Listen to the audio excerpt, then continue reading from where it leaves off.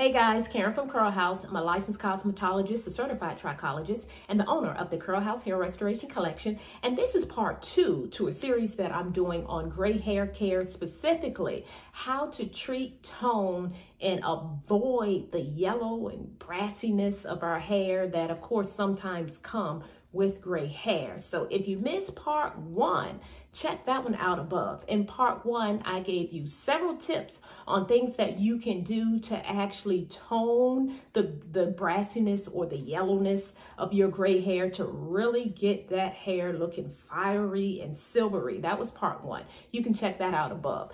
This part is really specific to things that you can do to avoid as much as possible your hair getting yellow or brassy in the first place. So tip number 1, minimize your use of heat appliances such as the flat iron and the blow dryer and the curling irons. I learned this many years ago the hard way. As a new stylist, I had a client with beautiful gray hair and I flat ironed her hair. And as I was flat ironing her hair was turning yellow. And I thought, OMG, her gray hair is now yellow. That's when I learned that the flat iron, when it is too hot, it can cause your hair to be yellow. And if you don't clean your flat iron off, and if you have a lot of oils and buildup from the previous session, then that can attach itself to your gray hair, making it yellow and making it brown. So if you are using a flat iron, minimize the heat and make sure you use a thermal protector. Number 2, if you have a lot of minerals or hard water in your shower, and if you wash your hair in the shower, that can cause your gray hair to turn yellow and brown. So you may want to invest in a water filter or a water softener if you wash your hair in the shower to minimize the buildup on your hair, making your hair turn yellow. Number 3, you have to be mindful of the hair products that you actually put in your hair. So I learned this yet again the hard way. Somebody gave me a deep conditioner. They said the deep conditioner was awesome. That deep conditioner is by Allocate Naturals. Let me show y'all what color this is. Do you see that? Brown. So years ago, I used it. My hair felt amazing. But when I washed it out, my gray hair was brown. Oh my God, it was horrible. It did not register to me at the time that this brown conditioner would affect the color of my gray. So stay away from products that are brown or have a lot of artificial colors in it, like yellows.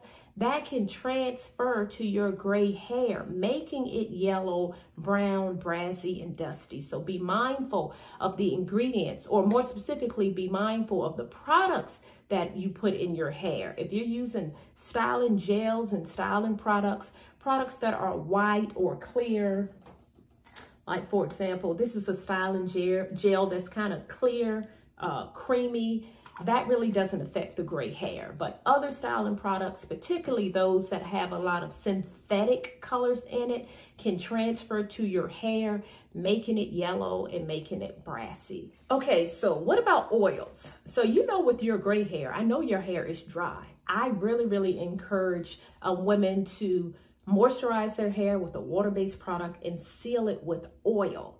But with gray hair, I know some of you ask, well, what oils? Because oils have colors too. So let me show you an example. This is castor oil. This has like a yellow hue to it. This is an economy size of jojoba oil. This looks kind of orangey.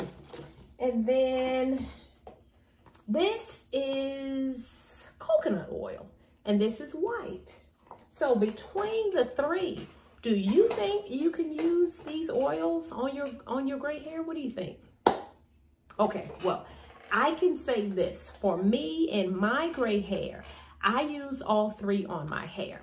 The thing with oils have a natural color to them. Those that are more yellow like the castor oil, it's a very pale yellow. It does not affect my gray. The coconut oil does not affect my gray. Now the jojoba oil, even though it looks very yellow, for me, it does not affect my gray. I do not put a lot, but it does not affect my gray. Now, some people will not use an oil that is like that dark orange because it will affect their gray. So in this case, I'm going to say, do a test strand.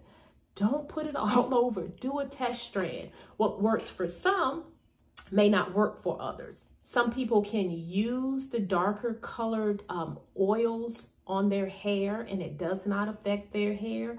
Other people can't.